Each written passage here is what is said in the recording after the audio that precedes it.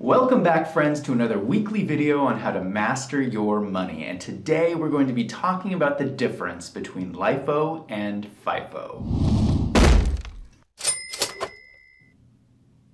In last week's video, I mentioned LIFO very briefly, and so I wanted to make another video this week discussing LIFO in more detail, because there's some really important accounting ideas that you need to understand.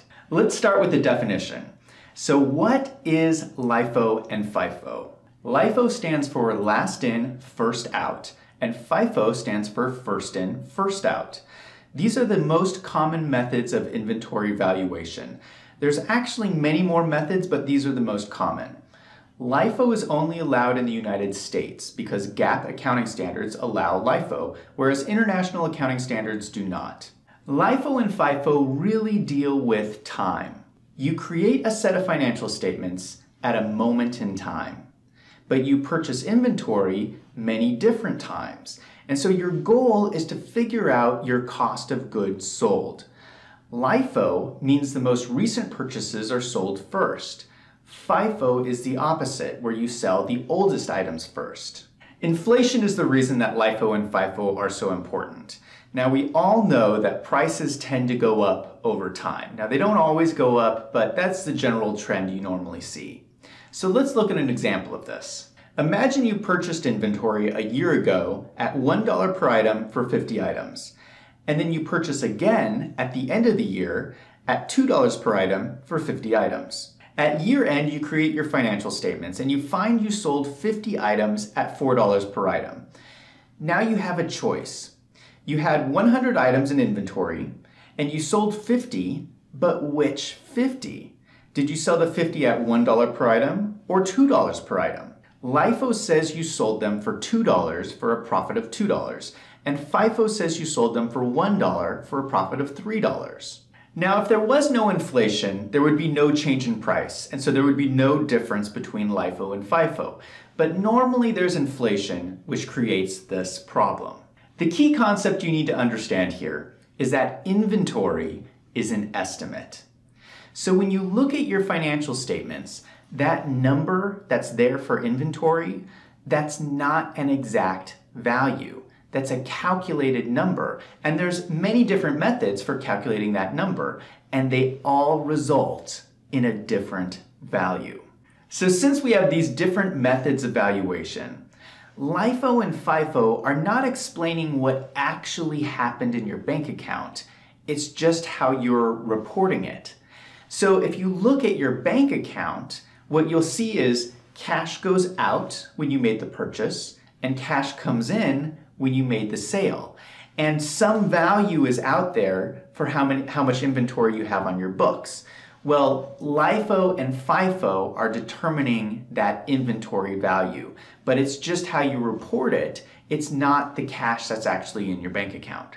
The biggest criticism of LIFO is that over long periods of time, LIFO skews the value of your inventory on your balance sheet.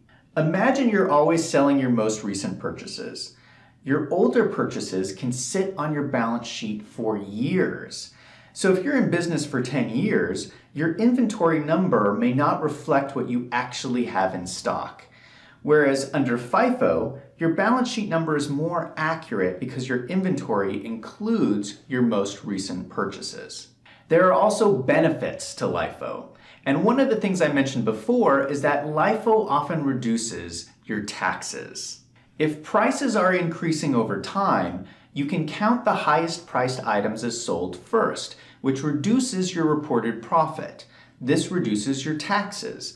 Remember that what you report does not affect what actually happened to your cash. So under LIFO, nothing about your situation actually changes, you just owe less taxes. But the real benefit of LIFO is that your income statement is more accurate.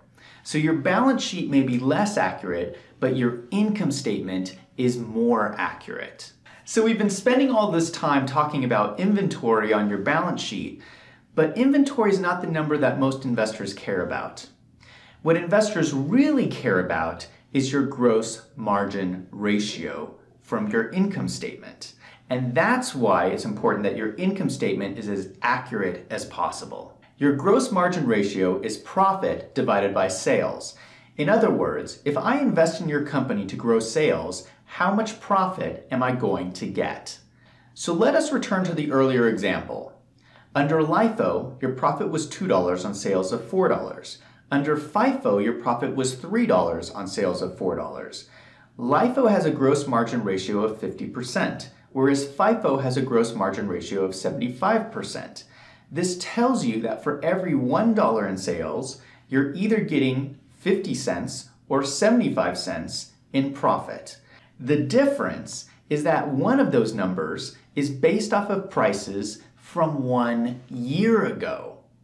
This is important because it's telling me that my margins are shrinking. The argument for LIFO is that you want this information to reflect what is currently going on in the market, the most current prices, not prices from a year ago.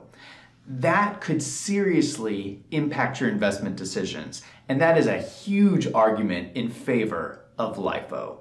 I hope this gave you a better understanding of the difference between LIFO and FIFO. Now I want to hear from you. Which one do you think is better? Go ahead and leave a comment down below. Let me know what you think. And if you like this video, if you found it helpful, click on that subscribe button. The best way to supercharge a business is through accounting and corporate finance, and I release a new video every week, so come back and check out next week's video.